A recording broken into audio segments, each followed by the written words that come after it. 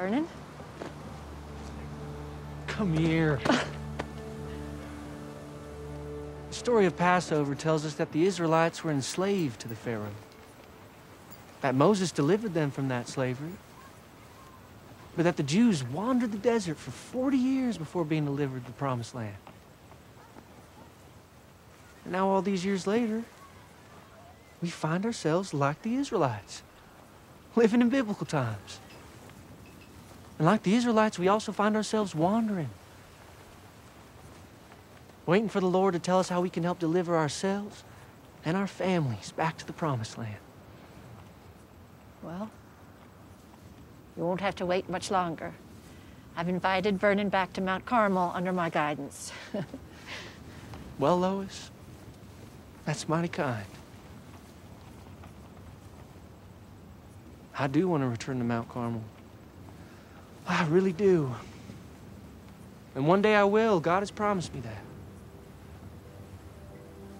But not under the rule of the Pharaoh. What are you talking about, Vernon?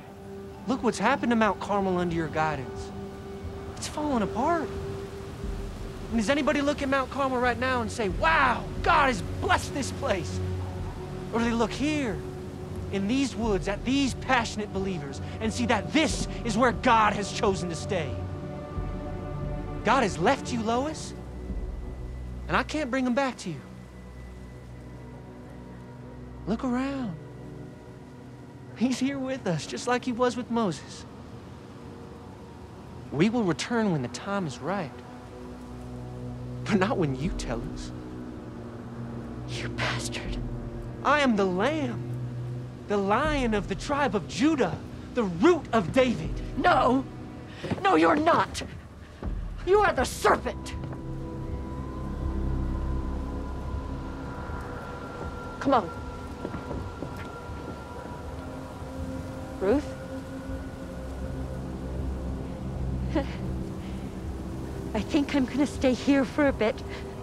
I'm sorry.